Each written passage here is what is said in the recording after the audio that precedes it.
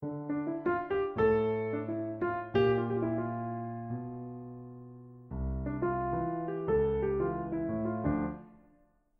you very much to the St. Geordie Festival for inviting us to talk to you. My name is Antonia Lloyd-Jones, and I'm a translator of Polish literature, and I'm very pleased to be able to introduce Polish journalist and author Witold Szabłowski. Hello. And Witold's going to tell us about his new book, which is out with Penguin Random House in a few days' time. It's a work of reportage, and it's called How to Feed a Dictator.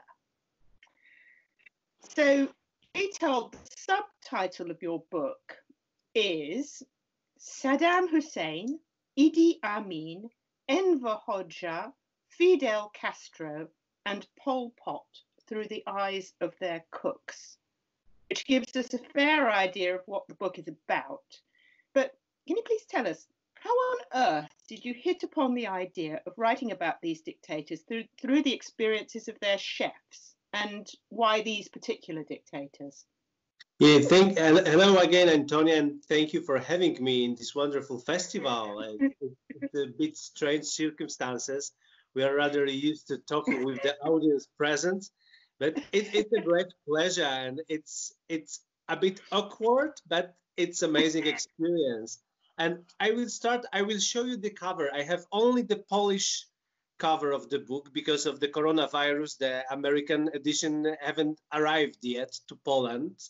It gets stuck somewhere in the post office, but it looks like this. And yeah, indeed, it's 6 amazing life stories of the chefs that cooked for the dictators. And well, I almost became a chef by myself. When I graduated from the Warsaw University, I went to Copenhagen, and I found a job firstly as a dishwasher or dish cleaner. Yeah, I was just a bad job in a restaurant, but very quickly I was making my kitchen career, and I became a chef helper, and then like the first, like the right hand of the chef in the kitchen. It was a very rapid career, but also a very short one. Like it took me all my kitchen experience was like 4 months.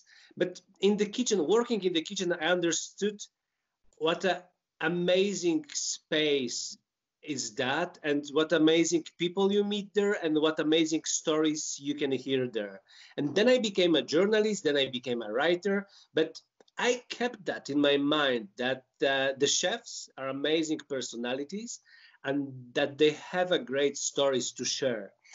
And I was just waiting for a good topic to go back to the kitchen and go back to the chefs, and that's how slowly I go to the idea of finding the dictator, the chefs that cooked for the dictators. And why these particular dictators? How did you hit upon these 5 horrors from around the world? It's not easy to find them, so you can't be very picky, to be honest. But my main goal was just I didn't want the dictators that nobody knows, you know. I wanted dictators that when you hear a name, a bell is ringing. So I really wanted dictators that people know, and I wanted dictators that made their footprints on the 20th and 21st century's history. So I wanted 2 kinds of dictators, like firstly known, but secondly important. Like I didn't want someone who was just regional and known regionally. So that was my main goal. And when I began working on this book, I drew a map of the world by myself, and I pointed all the places with dictators, and I made a plan, like my dream plan, which are the places and dictators that I would like to talk to their chefs. And more or less, this book is that plan, which is surprising. I thought it's a dream plan and it will never happen, but actually the book is a proof that it happened. So how on earth did you find these chefs, and were they willing to talk to you? Was anybody too afraid to talk to you? Usually they weren't too happy to talk to me. Like cooking for a dictator was always a very tricky job, and you really had to be very careful and make your steps very carefully. Otherwise, you could have been executed. So from the nature, they are careful people. And even, you know, the dictators are dead, and usually also the regimes are gone. They are still very careful, and they are not these kind of personalities that will share their life stories with the first person they meet.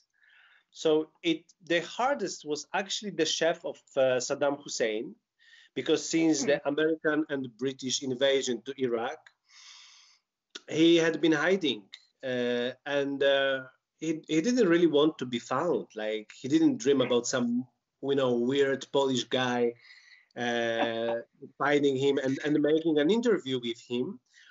So firstly, it took me 3 years to find him, and then it took me another 8 months to make him talk to me.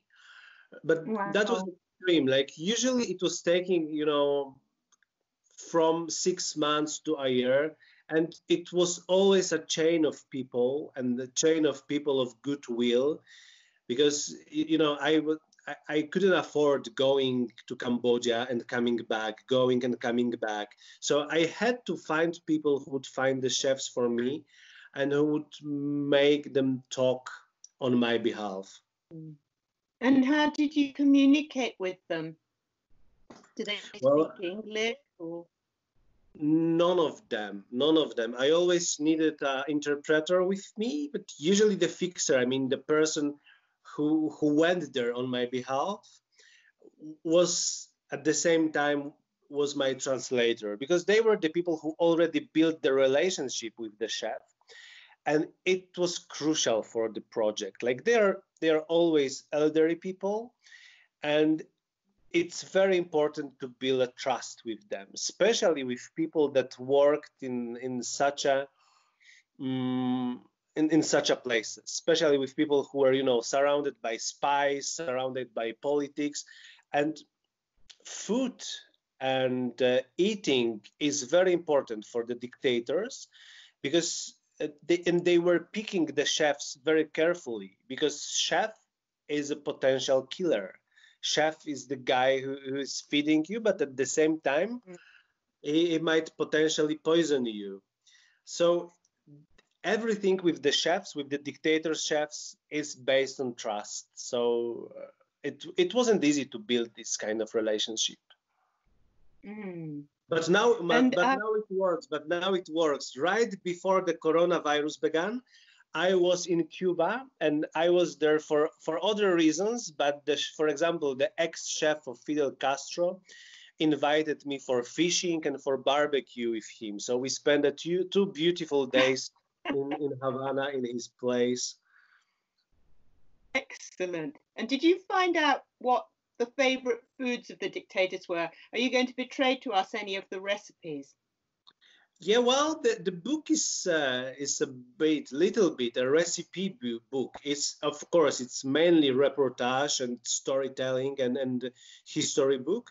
But as you know very well, there are recipes, and for example, there is an amazing recipe which everybody loves. The recipe for the favorite soup of Saddam Hussein. It's called the soup of Tikrit's thieves, because Saddam was from a family of thieves from the town called Tikrit, and the Tikrit had its own species of fishes, and they are making delicious soup, which the recipe contains tomatoes, onions, but also raisins, and the fish. And you can make it actually with almost any kind of fish, and you can make it at home. So it's a great coronavirus recipe, I believe. I wanted, after translating this book, I want to try the Iraqi fish dish mazguf, which sounds wonderful, baked fish. And I wanted to try Enver Hoxha's favorite dessert, which is called shekepare. Is that right? In Albanian. But as the translator of this book, I was shocked by these dictators. There are lighter moments in the book, but always underlined with a very sinister touch. And I think what horrified me most of all was to find that Pol Pot's chef was a woman who was madly in love with him and who treated him like a kind of rock god. And the vision of Pol Pot through her eyes is just something that blows my mind.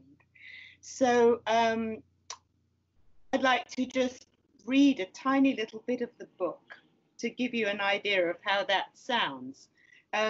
So Witek, would you like to read part of that in Polish for us, just so we can hear what it sounds like in Polish?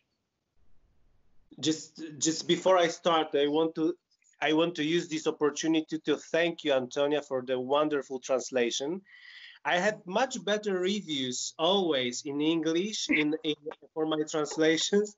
So in America, I had much better reviews than in Poland. And I suspect it's because of you. I think the translations are much better than my work. But I just want to thank you for doing this great job.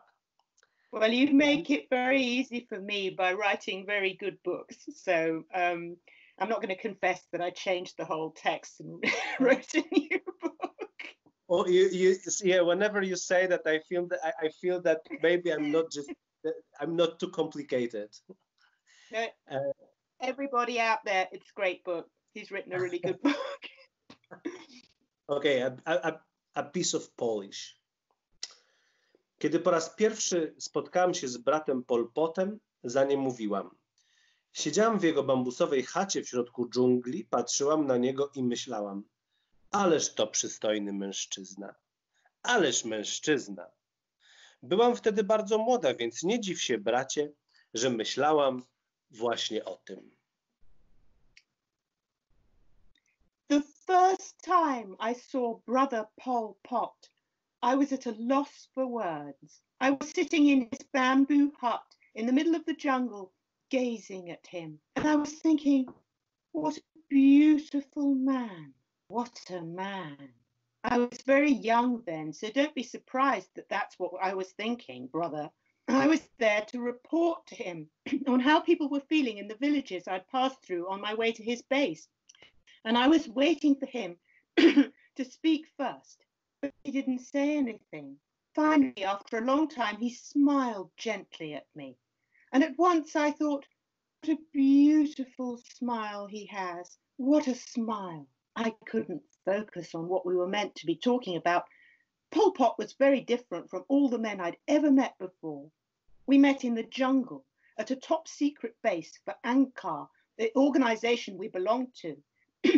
In those days, everyone still called Pol Pot Brother Polk, which in Khmer means mattress. For ages, I wondered why he had such a strange name. I asked several people about it, but no one could tell me. Many months later, one of the comrades explained to me that he was called Mattress because he always did his best to calm things down. He was soft, and that was his strength. When other people argued, he'd stand in the middle and help them to reach an agreement. It's true, even his smile was gentle. Pol Pot was pure goodness. Sorry about the frog in my throat there, but you can get an idea of just how Pol Pot's chef viewed him, which is not quite how anybody else did. Thank you very much, Witek, for the conversation. And thank you very much to the St. Geordie Festival. And this is really revolutionary to be taking part in a festival that's happening on the go. Well done, everyone organising it. And the book is called How to Feed a Dictator by Witold Szabłowski, translated by me, Antonia Lloyd-Jones, and you can get that online from Penguin Random House's website as a paperback, an ebook, or an audiobook. Thank you very much, and Thank you. goodbye, Thank everyone. you, Antonia, and thank you everyone for watching us.